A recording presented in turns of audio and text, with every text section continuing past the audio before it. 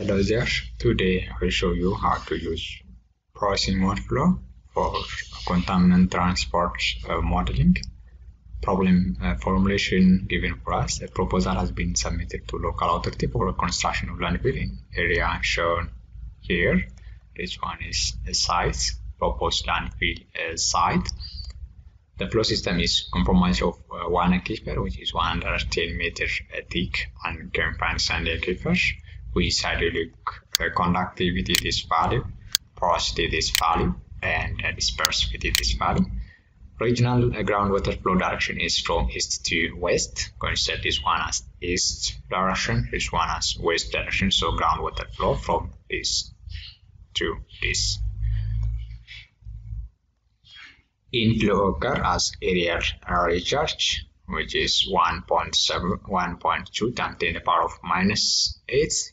In addition to this aerial flow, probably from precipitation, there is another flow, lateral flow to the aquifer from this hilly side, and that value is 1 times 10 to the power of -9. Outflow occur as a discharge to the river, and this river is gaining river, so water flow from aquifer to the river. River stage, river bed thickness, river bed hydraulic conductivity, widths, and river water depths are given for us. This pumping well is discharged at a rate of 2.2 meters cubed per second, and this landfill is 1 kilometer by 1 kilometer, and the leakage from the field would result in a recharge concentration of 1000 milligram per meter cube. The landfill developer claimed that the landfill is outside the capture zone of this pumping well, and that any influence from the landfill will reach the river sufficiently diluted to meet regulatory standard. However, a local authority would like to investigate this claim, so our today's activity are to determine whether the contaminant plume migrate to the river or to the pumping well using processing Modflow, and to know the concentration of contaminant that reach at river or at pumping well. Let us start our activity. Open Processing Modflow, File, create new model, navigate to the folder where you want to save your model, so, tutorial 3, save, then assign mesh size. Here number of layers is only one layer. You can look at this problem formulation. We have only one aquifer, one uncombined aquifer with this thickness, so number of layers is 1. Model thickness is equal to the thickness of the aquifer, 110. The model top elevation is 110, assuming that the model bottom is the datum, so we will search model top elevation 110. Model extents given for us. Model extents given for us. You can look at here. You can look at the figure here. The extent in this direction. Extent in this direction is given for us. So using that extent, we can fill that excess value to here, and model extends in y direction also this value. Another value that we have to assign here is number of row. We have to assign number of row and number of column.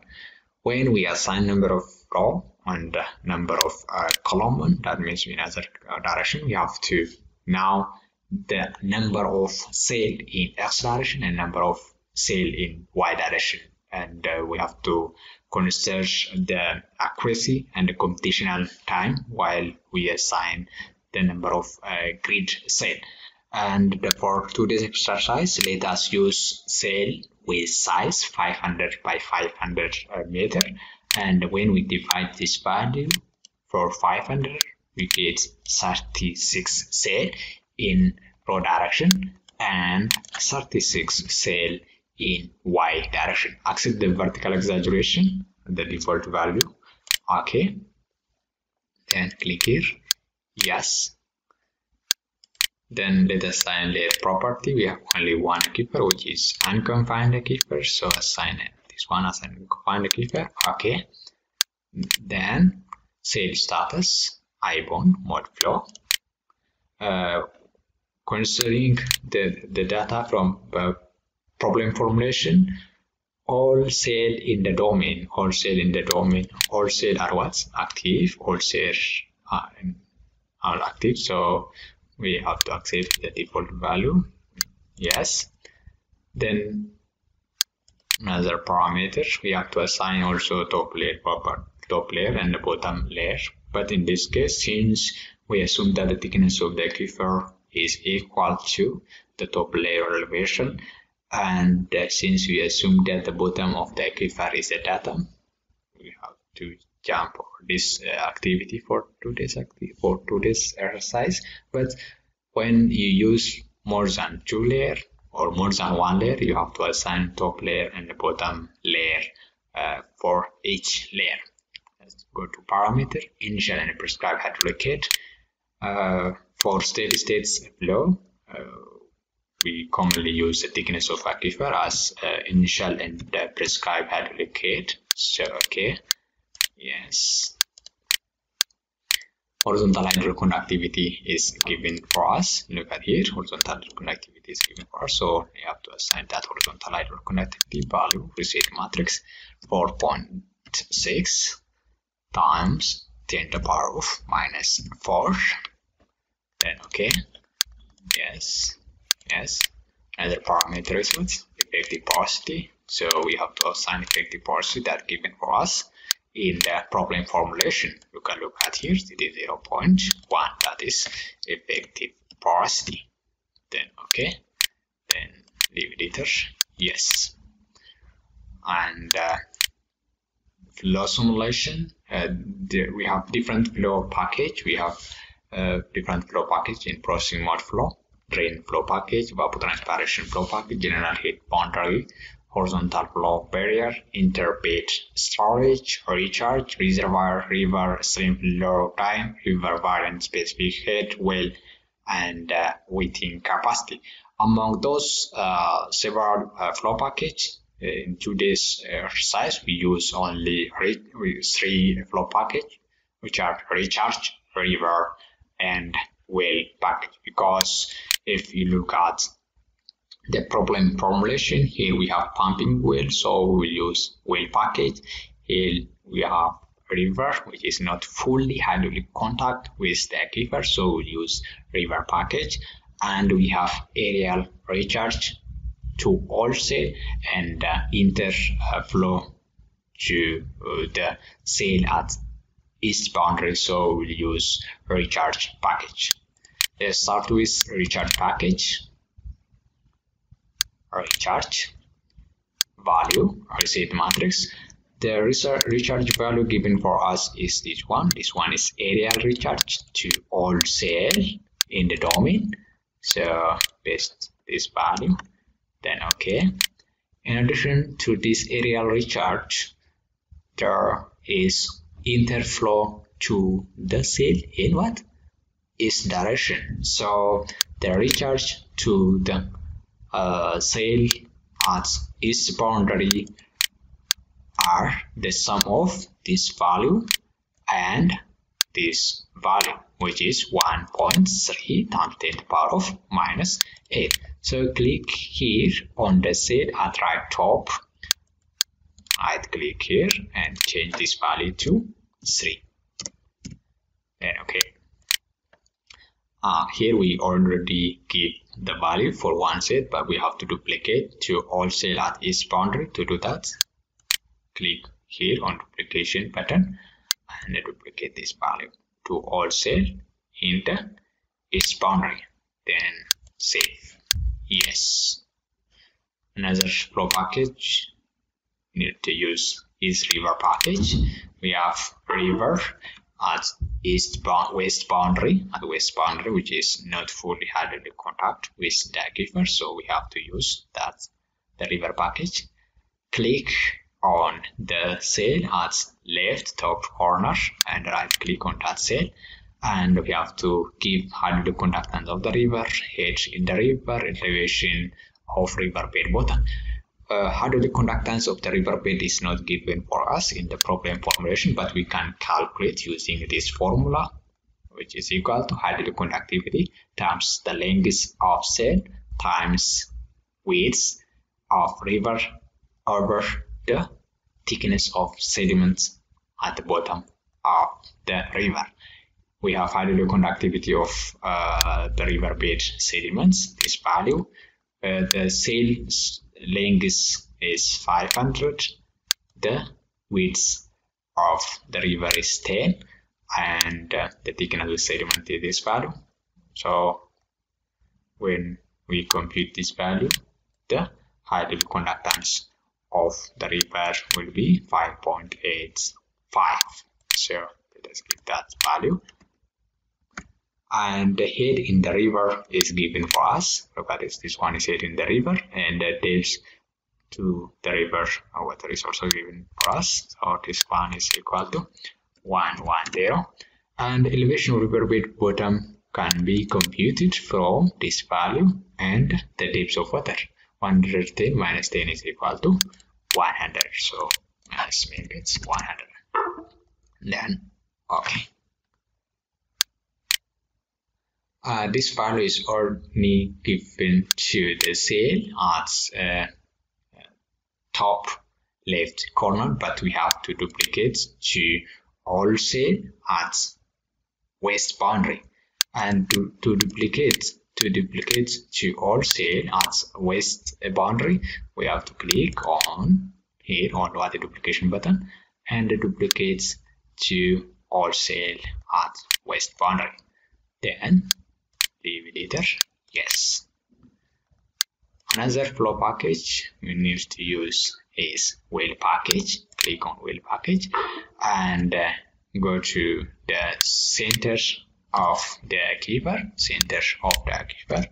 and give the value to right click here and use the discharge rate, which is 2.2 times 10 raised to 2.2 meter cube per second, 2.2 meter per second. And in this case, we have to use negative value because it is inflow. We are what? Discharging water from the aquifer, which is outflow. Sorry, it is outflow, not inflow. So we have to use negative value, outflow. Then okay. Leave this one. Yes. Now we already give the data that can be used for flow simulation, so we can check our progress by running the model. Let us run it. Yeah, correct. We can check also 2D visualization of each hydraulic distribution. So seems good. We are on the right track. Let us change this interval to 2. Okay, so we can see this one is hydraulic distribution in the aquifer, and you can see influence of pumping well on hydraulic distribution in the aquifer. Actually, these nodes are main activity. Our main activity is to know whether the contaminant plume reach at the river or at pumping well, and we have to now the concentration of that leakage. Let us go to our activity. Let's leave this one and model. We'll use MT3 DMS or CWAT for today's exercise. Set. Then click here. New species is active, and look at this one. We have constant density transport, variable density transport. Let's use constant density transport for today's activity. Then okay, and come to grid, and we have to also check transport cell status or transport models. And if you click on each cell, you can see this one, and that means this active cell. And per our problem information, we have no cell which is inactive cell. We have no constant head cell, so let us accept the default value, yes. And go back here. Initial concentration, we have to assign initial concentration of contaminants in the aquifers. Initial concentration of contaminants in the aquifer.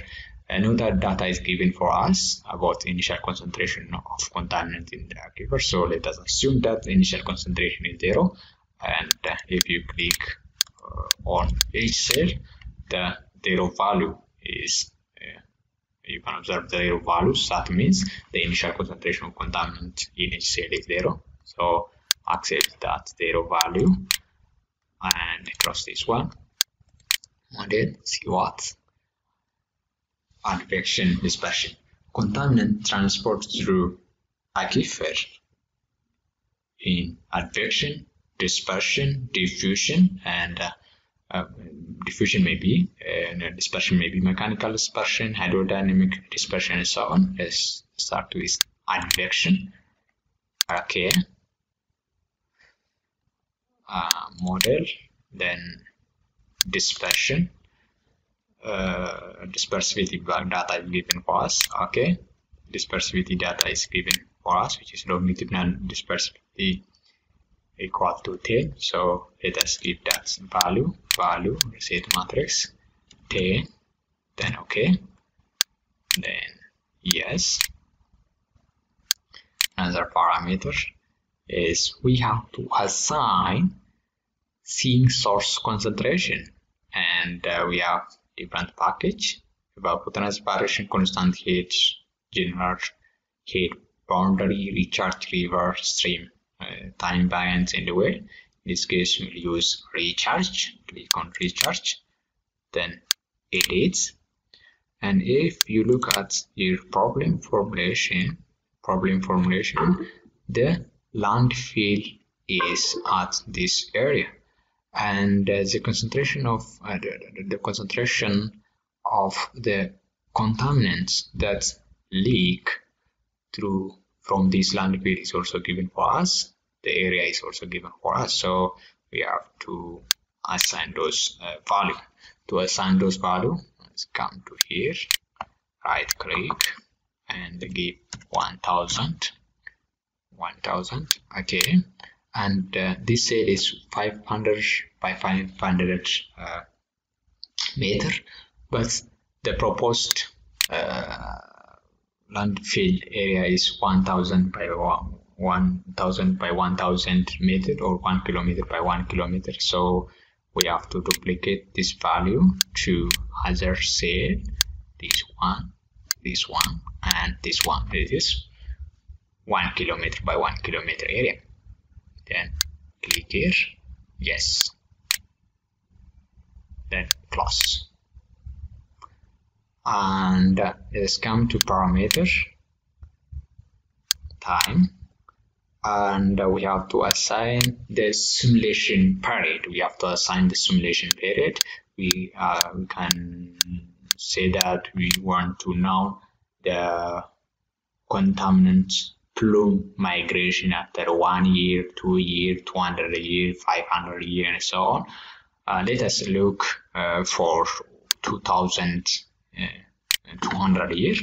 Let's look for 200 years. Copy this one is equal to 200 years. So let's copy this value to the period length, which is 200 years, or 6.311 times 10 to the power of 9 second. Then okay, let's come to see what, and output control, then output time, and this revert to the time where simulation starts, 0 time, and this refers to the maximum time, which is 200 year, end of simulation. and this result refers to the interval of the output. Interval of output, we can make it 10-year interval, 1-year interval, 20-year interval, 100-year interval for output.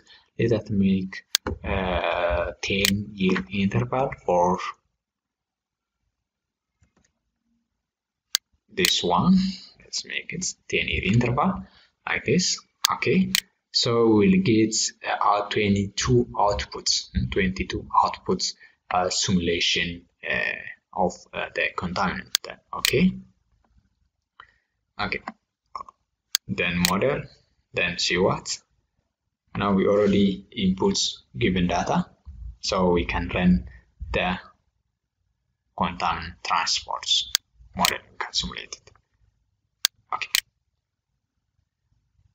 If the cell size is small, area is large, and the completion time is very large, it may take several time. But for today's exercise, we use only small area, the cell size which is 500 by 500. So the completion time is also too short. Okay. Now we can see 2D visualization, 3D visualization, and we can also export our results. We can export our result also. Let us see 2D visualization. 2D. Let us see contaminant transport 2D visualization. Okay, and let us look at the indoor simulation, which is 200, and come to here, environment, counter. Let us change this interval to 5. Then okay, and let's change the line contour. This one like this. It's better to use this one. Okay, then okay, then okay, and you can look at the contaminant transport or plume migration. The plume reach at what's the pumping well. It's not reach at what's the river. So the claim from landfill developer is not correct. So we have to drop out construction of landfill at these sites, or we have to drop construction of pumping well at these sites. And let us see the animation, and also you can look at the concentration of contaminant that reach at pumping well. The concentration is what? 5. You can look at 5 milligram per meter cube of water. Contaminant reach at pumping well, and the water that pumping from this pumping well may not use for proposed or intended purpose. Let us create some animation here. Let us change this animation period to 0.5 seconds. Navigate to a place where we need to save our animation.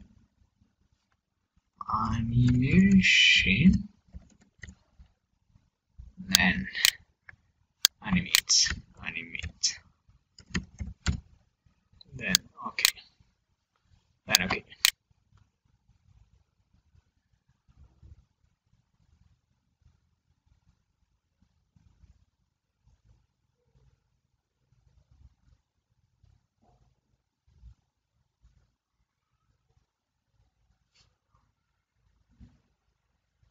Well, so you can decorate using this option, your output, contour, and you can change also the minimum like this one, and make this interval like this 10.